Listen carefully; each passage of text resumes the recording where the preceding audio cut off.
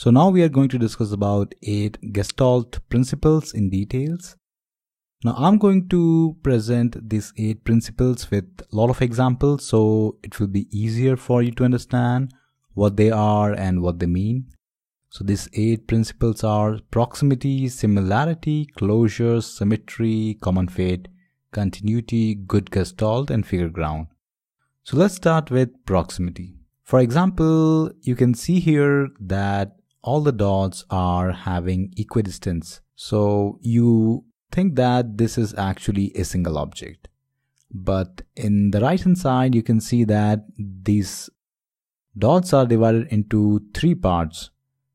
The first part is the first column and the second column of the dots, and then the second part is the third column and the fourth column of the dots, and the third part is the fifth column and the sixth column of the dot.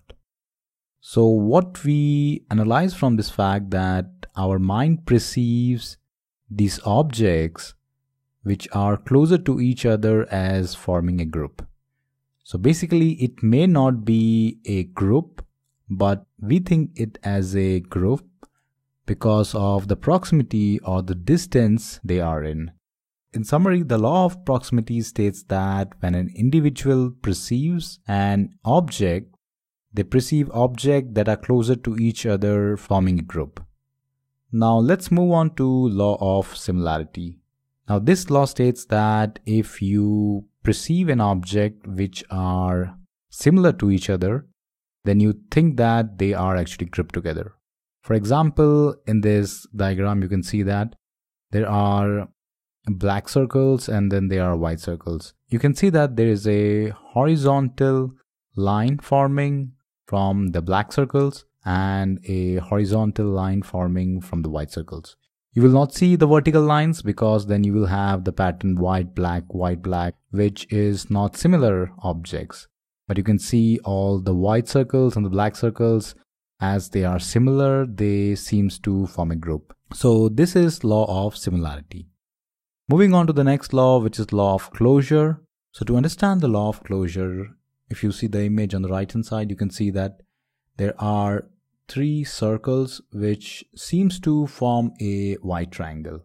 But in reality, there is no white triangle. This is something which we perceive because they are positioned in certain way. So our perception is actually filling the visual gap.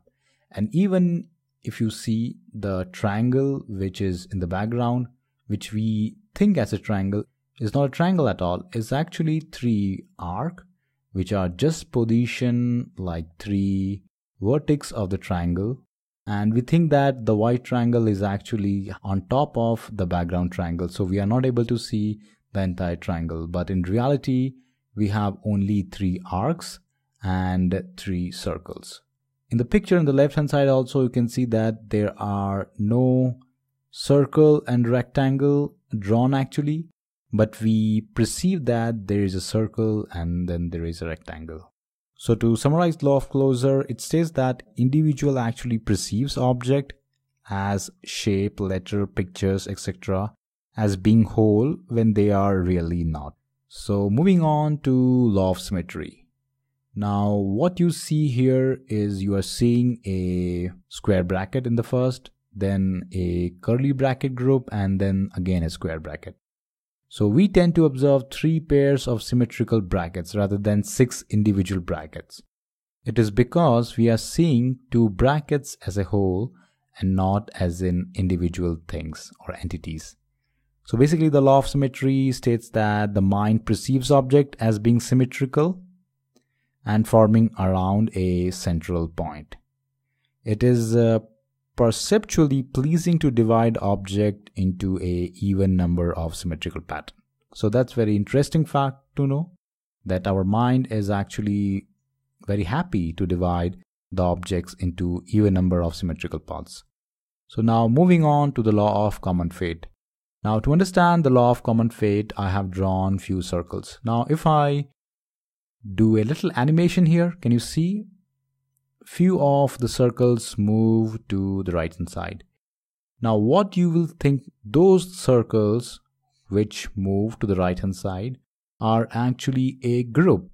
but in reality it can be or it can be not. So let me do that again. So if I come back to the left and then I go back to the right again.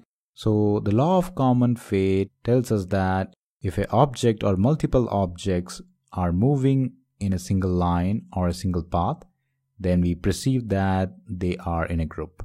Moving on to the next law, law of continuity. Law of continuity tells us that we perceive an object to be made up of continuous object. Any point we see that the continuity is breaking, we don't consider that. So here we see that the cross is made of 2 slashes instead of a greater than and a less than sign. Moving on to the law of good gestalt. So we see an image which is made up of a rectangle, a triangle and a circle. So basically what we are seeing is 3 different objects instead of one single object. The law of good gestalt says that elements of an object tend to be perceived or grouped together if they form a pattern that is regular, simple or orderly. So for example, if you are presenting a data and your data is showing a pattern which is actually shown in this image. Now user will actually see the pattern in 3 different distinct sets, the one as a rectangle and the other one as a triangle and the third one as a circle. This gives us a good idea about what the user will think instead of what we want to show them. So moving on to the last law, which is law of past experience. So the law of past experience implies that under certain circumstances, visual stimuli are characterized according to past experience. So in these 2 images, you can see one on the left hand side and one on the right hand side. The elements used are similar, but because of their position, if I put these 2 filled circles outside of my main circle, then you will really not see anything important here. But once I put them inside the bigger circle with this arc, then you will recognize from your past experience that this is forming a smiley.